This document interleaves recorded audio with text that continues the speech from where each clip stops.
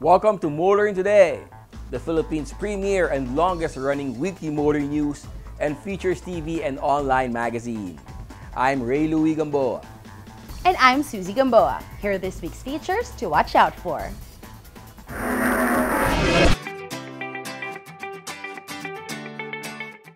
On Motoring Forum, we shall discuss the significance of no-contact apprehension in Manila.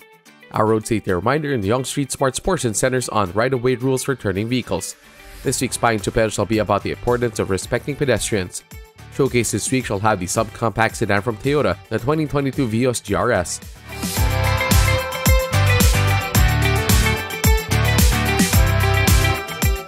All these plus the latest news in transportation and traffic management, as well as developments in the automotive industry, are on this week's edition of Motoring Today.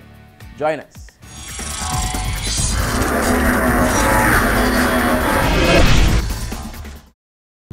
Ambition. It's not a destination, nor a finish line. It's what you keep racing towards, to push, to the extremes, to race, race, race. That's when you find the limit. That's our ambition, so you too can race yours.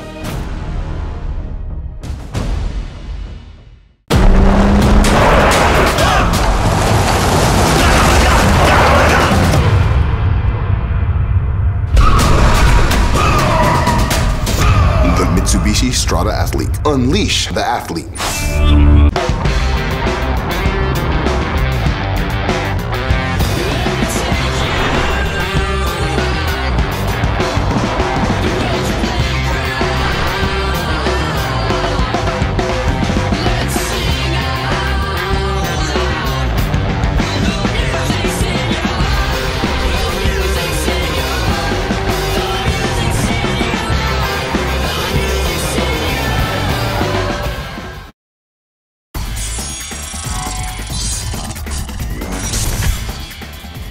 Welcome back to Motoring Today. Here now are the latest news and developments in the country's transportation and traffic management.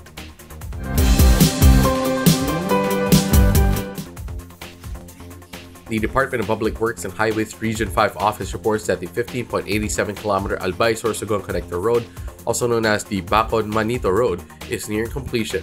In his report on the project, DPWH Region 5 Director Virgilio Edbarte said locals and visitors will be able to soon utilize the all-weather road as it targets its completion before the end of this year. When fully completed, the Albay-Sorsogon Connector Road will reduce travel time of motorists between the two provinces by 1 hour and will benefit as many as 5,000 motorists daily, he added. The opening of the road, which directly connects Legazpi City to Punta de Jesus Road in Albay and Junction Sorsogon, Bacod-Manito Road in Sorsogon. Opening this new connector road to motorists is seen to improve the economic condition of areas along its route.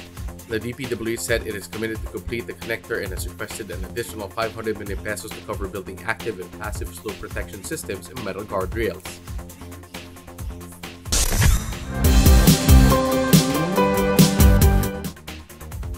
New Department of Public Works and Highways Secretary Manuel Bonoan has confirmed that the Samal Island Davao City Connector Project, one of the flagship projects under the Build program of the Duterte administration, will push through.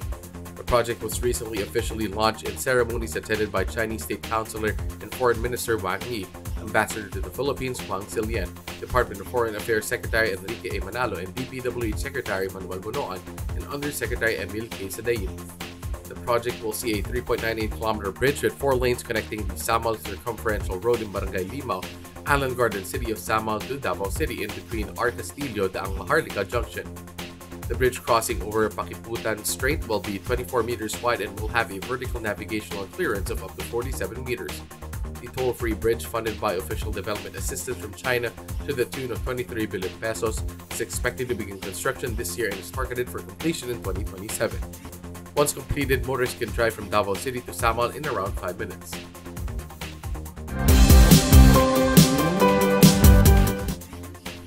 The North Luzon Expressway has announced that the NLEX Candaba Viaduct will be undergoing major repair. The NLEX said that the repairs include an urgent major safety upgrade of the southbound portion of the Candaba Viaduct. NLEX said its engineering consultant AHM Philippines reported that the southbound viaduct is still being adversely affected by heavy loads. There's an immediate need to restrict the weight of vehicles traveling on the viaduct while repair and retrofitting work is being undertaken, Alex added. Motorists are advised to take 2 recommended alternate routes.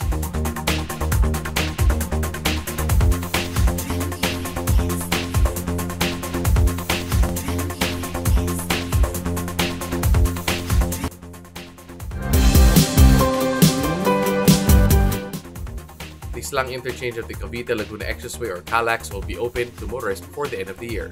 This will extend the operational sections of the CALAX from Mamplasan and Laguna to the Aguinaldo Highway in Silang, Cavite, operators of the tollway said.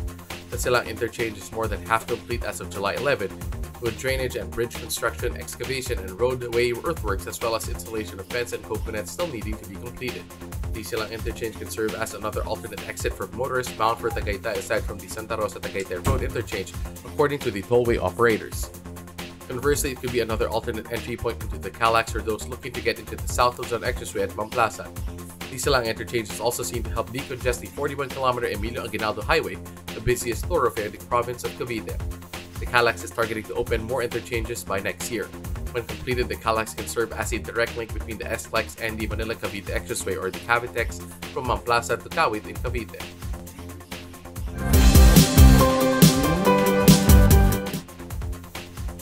Those are the latest news and developments in transportation and traffic management. Coming up next is Motoring Forum, brought to you by Suzuki Philippines.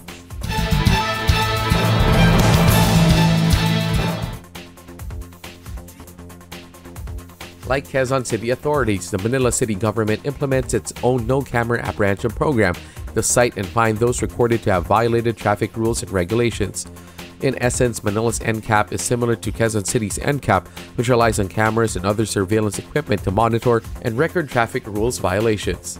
License plates of vehicles whose drivers commit traffic violations are captured in photo or video, and a notice of violation or NOV is generated and sent to the registered owner of the vehicle based on the database of the Land Transportation Office. Manila City also has its Traffic Adjudication Board, with whom motorists can contest NOVs. Fines can also be settled online or over the counter at authorized payment centers or in person at the Manila City Hall. Manila City's NCAP has been in place as early as December 2020 and already has a dedicated website where vehicle owners can run a check on their license plate to check for any violations. Manila also has a Facebook page that provides updates on its NCAP. The website and Facebook can be particularly useful for those buying vehicles from their previous owners. The city government recently announced that requests for a copy of a notice of violation may now be made via email sent to ncap@manila.gov.ph. Requests sent to the ncap@manila.gov.ph must contain the following: official receipt and certificate of registration of the vehicle, affidavit stating the person requesting for the NOV is the registered owner of the vehicle, or photograph of the registered owner holding a government-issued ID. Government-issued ID with picture of the registered owner. If registered owner is a corporation, board resolution or secretary certificate authorizing the requesting person to secure a copy of the NOV. Buyers of vehicles with pending transfers of LTO registration to their names can also request copies of NOVs. The requirements are the following: notarized deed of sale of vehicle. If seller transfer is a corporation, board resolution or secretary certificate confirming the signatory's authority to execute the deed of sale on behalf of the corporation. Affidavit stating that the person requesting the NOV is the buyer or transferee, the new owner and the actual possessor of the vehicle, or photograph of the buyer transferee holding a government-issued ID. Government-issued ID of the buyer or transferee. If buyer or transferee is a corporation, board resolution or secretary's certificate authorizing the requesting person to secure a copy of the NOV.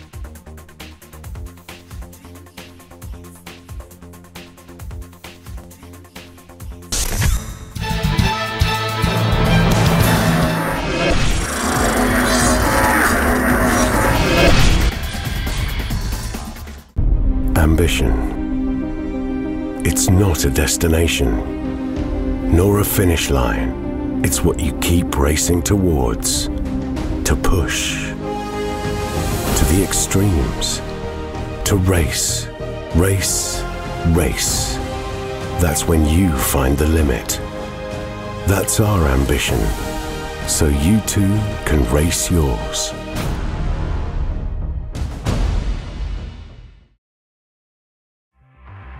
Suzuki Ertiga. Life is beating fast. Find what you're waiting for.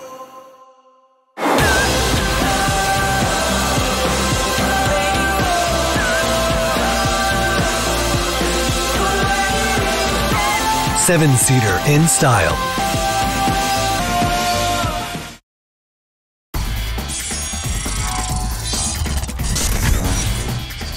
You're back with us here on Motoring Today. You now have this week's valuable motoring tips, starting off with some road safety reminders from Toyota Motor Philippines. If you are driving on the main road and you're turning left or right, paunahin muna ang kasalubong na sasakyan na padiretso ang takbo. Iwasang makipag-unahan para hindi makaabala sa ibang motorista. This way, you can avoid getting hurt too.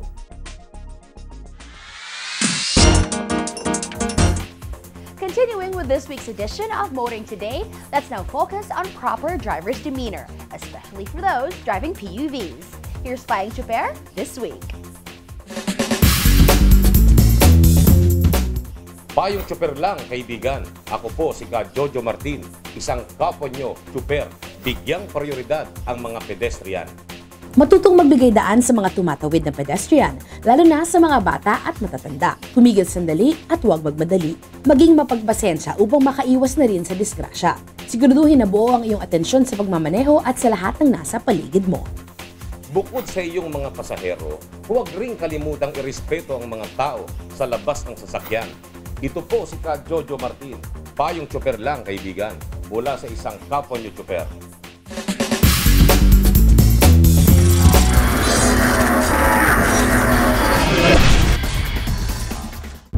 Ambition. It's not a destination, nor a finish line. It's what you keep racing towards. To push. To the extremes. To race. Race. Race. That's when you find the limit.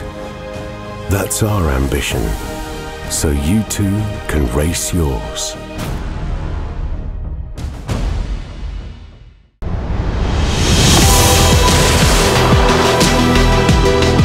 We do what we love and love what we do.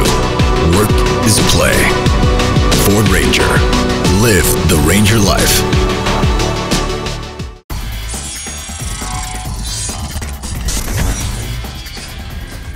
Welcome back to Motoring Today. World of Motorsports is next.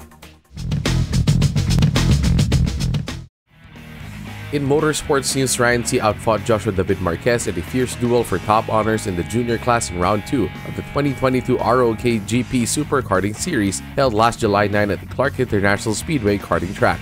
After 12 laps of wheel-to-wheel exchanges, Sieh crossed the line just 172 thousandths of a second ahead of Marquez. Joining the duo on the podium was Bernardo Scorpino, who finished 1.429 seconds after the winner. Round 3 was also held on the same race day. This time, it was Denzel Waitan and Bernardo Corpino who was battling for the win. Denzel Waitan, who finished 4th in round 2, won that duel, piping Corpino by 124 thousandths of a second ahead to take the checkered flag. Coming in close second was second-round winner Ryan Sieh. Gabriel Carag ruled the ROK Senior Master Veteran Round 2 final race, crossing the finish line after 16 laps, just 439 thousandths of a second ahead of Manuel Rafael Caceres in P2. Soraya Quinones ended up 3rd. Miguel Quinones topped the qualifying heat of round 3, handily winning the ROK Master Veteran race ahead of Junji Natori in 2nd and Manuel Rafael Caceres in 3rd. In the final heat of round 3, Miguel Quinones again dominated the ROK Master Veteran race, crossing the finish line more than 4 seconds ahead of Gabriel Carag, who piped Junji Natori in 3rd.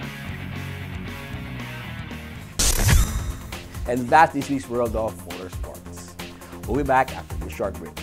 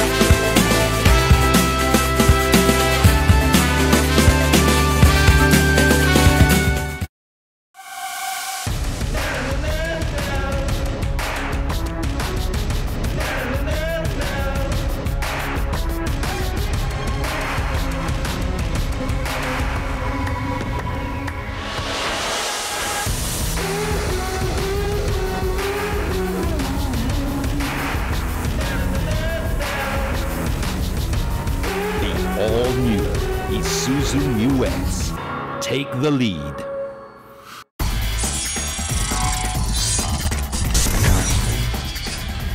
Our car of the week is next on Showcase, courtesy of Prudential Guarantee.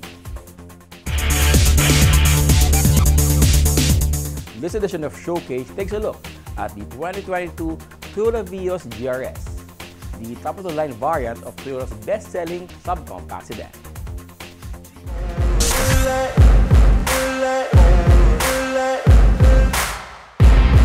After it was first rolled out, the Toyota Vios earned a reputation as a practical, affordable, and reliable subcompact sedan. A suitable entry-level Toyota with all the accompanying attributes attached to the country's #1 car brand. Later on, the Vios added sporty to its rep, earned on the track through the Vios Cup. Lately, Toyota seeks to reinforce that sporty rep with a 2022 Toyota Vios GRS. And that it does with the Gazoo Racing-inspired aero kit, an add-on that adds a few millimeters to the Vios, making the GRS variant 4,467mm long, 1,730mm wide, and 1,475mm tall.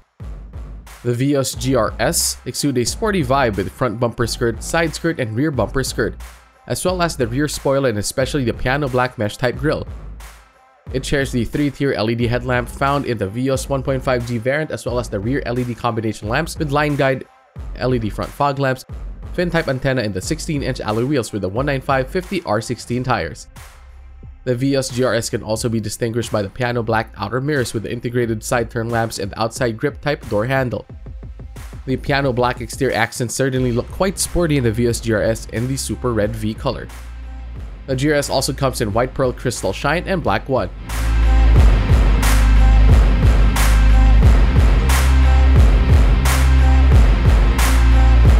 Interior, the Vios GRS also got the sporty treatment using suede and synthetic leather with stitching for the seats and real leather, again with stitching for the steering wheel and the shift lever and knob. The Optitron meter gauge on the instrument panel with the 4.2 TFT multi-information display also looks quite sporty. Toyota made sure the Vios GRS doesn't lack for the comfort and convenience features also found in the competition. It's got wireless door locks with smart entry system, as well as a push-button start. It's got speed-sensing power door locks, power windows, and power retractable outer windows, as well as automatic air conditioning. The infotainment system should not disappoint, even though it only has a 6.75-inch display, but it does have AM/FM radio, auxiliary and USB ports, Bluetooth, Apple CarPlay and Android Auto, SDL, voice command, and 6 speakers.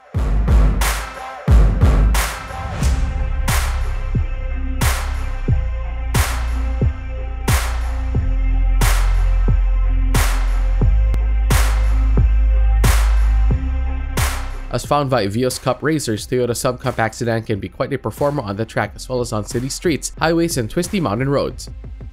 The 2022 Vios 1.5 GRS is powered by the 2NR-FE 1496cc inline-4 DOHC gasoline engine with dual VVTi and 16 valves that generates 107 PS and maxes out at 140 Nm of torque.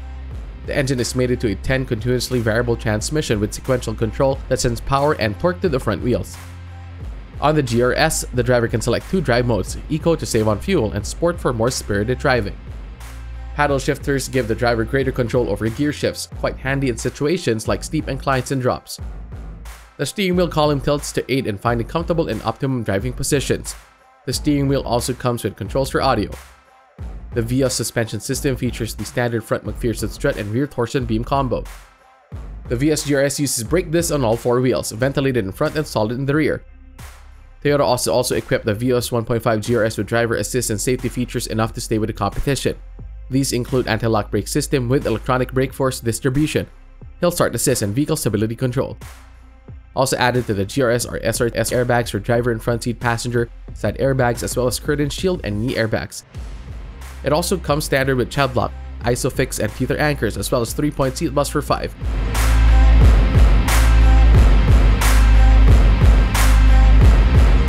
Toyota Vios GRS adds Gazoo racing thrill to the perfectly practical, reliable, safe, and comfortable subcompact sedan.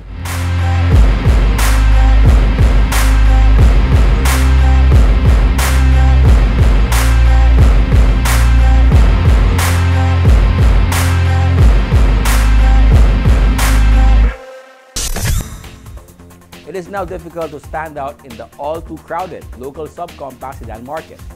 But Toyota has done enough with the Vios 1.5 GRS to remain among the top choices in the segment for buyers. That's our featured vehicle in this week's showcase, courtesy of Prudential Guarantee.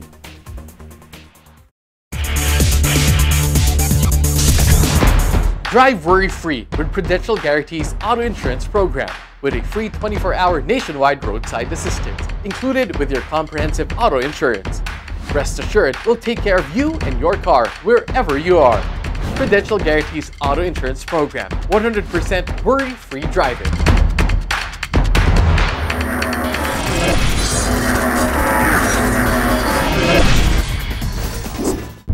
Ambition.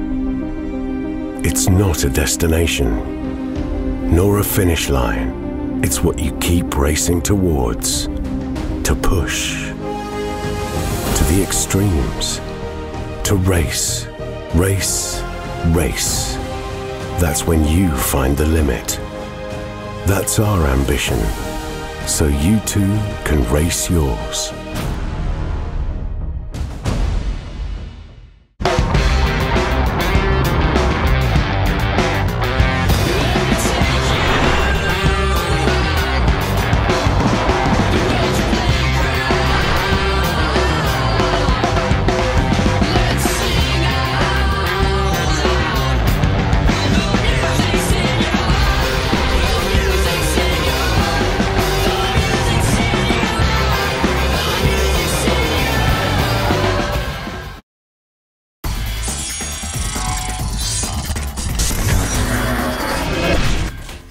Welcome back to Motoring Today. The auto industry now takes center stage.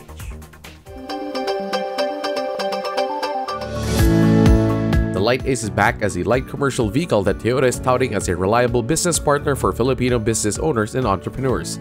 To emphasize this point, the all-new Light Ace was launched at the Farmers Plaza in Quezon City, one of the busiest commercial centers and marketplaces in the country. Toyota's goal really is to create mobility for all, and this all-new Toyota Light Ace serves that purpose. And with the pickup and the panel van being introduced today to the public, then that gives more options to our customers, especially the MSMEs who would require such vehicle for their businesses. Two variants of the Light Ace are now available, the pickup with an open bed for fast and flexible loading and the panel van with sliding enclosure for a more secure cargo transport. Today we are actually showcasing a lot of variants. However, what will be available in our dealership would be the pickup and the panel van for now. And in the next few months, we will be introducing the others, like the utility van and the aluminum van. Powered by a 1.5-liter gasoline engine with 5-speed manual transmission, the pickup Light Ace retails at 570,000 pesos, the panel van Light Ace at 655,000 pesos. Making it more affordable, Toyota Financial Services Philippines is offering unique financing packages for the Light Ace that allow customers to acquire units under a weekly payment scheme and rates that go as low as 2,903 per week for a pickup variant.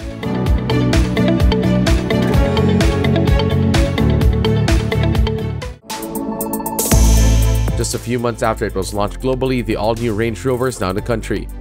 Coventry Motors Corporation, sole authorized distributor of Land Rover vehicles, parts, and accessories in the country, has brought in two variants of the all-new Range Rover, the HSE and the Autobiography. So today we're launching the all-new Range Rover, which is our largest vehicle that we produce. It's our most luxurious vehicle.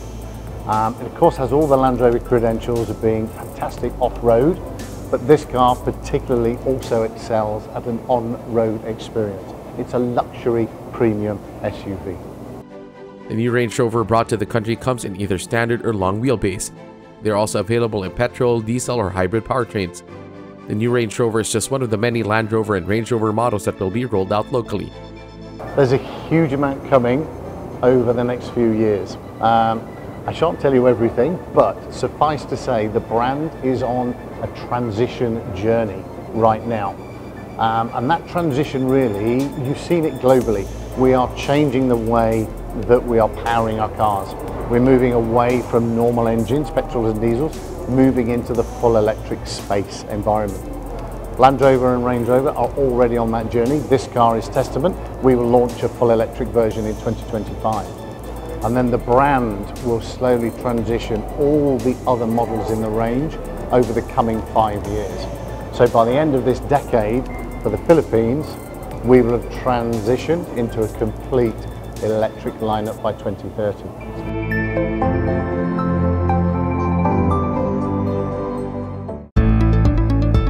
After months of laying the groundwork for its first offering into the local EV market, WM Motor Philippines has officially launched the Weltmeister W5, a fully electric SUV crossover. At the launch, WM Motor Philippines President Rashid Delgado laid out the plan to grow the EV market in the country. So WM Motor Philippines is the Philippine distributor for WM Motor from China. WM Motor is a pure-play electric vehicle manufacturer, and we as WM Motor Philippines will be distributing WM Motor products in the Philippines, starting with the W5. We will also be setting up not only our own WM dealerships, but we'll also have our charging station networks, as well as after-sales service center to support the cars in the future. Groundbreaking ceremonies were held for the construction of the WM Motor Lifestyle Hub and Service Center of the AFP RSBS Industrial Park in Western Bicutan, Taguig City. The Lifestyle Hub and Service Center is a manifestation of WM Motor Philippines' advocacy to champion sustainable innovation through the science and technology of electric vehicles.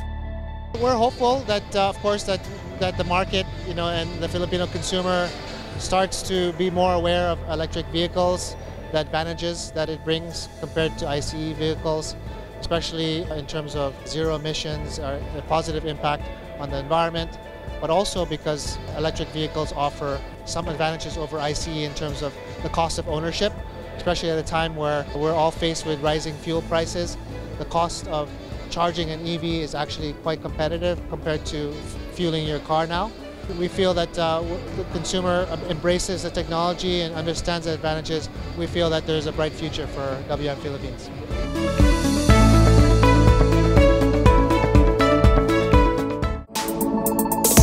Muscle car enthusiasts and aficionados got to hang out and enjoy a fun day on the road during the first ever Dodge Drive. Hosted by the Auto Nation Group, local exclusive distributor for Dodge in the Philippines, the event brought together members of the Dodge Muscle Car Club, the Manila GTR Owners Club, the HP Club of the Philippines, and I&I Mods for a fun drive north of the metro on board Dodge vehicles. Among the highlights of the Dodge Drive was an exclusive jaunt and photo op at the still-to-be-opened Sacobio Bridge. It was not all fun and games. The Dodge Drive itinerary included a meetup with peeps from NLEX Corporation for a special highway traffic safety course meant to generate awareness for safe driving and the proper use of highways and expressways. This is meant to highlight how Dodge defines power and performance as a way to educate and grow a new generation of better owners and better drivers.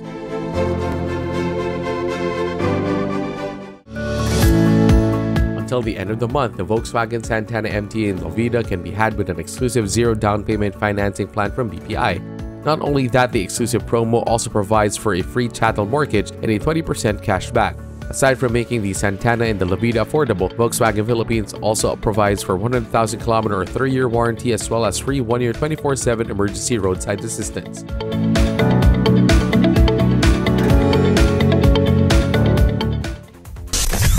And that's the week that was in motoring.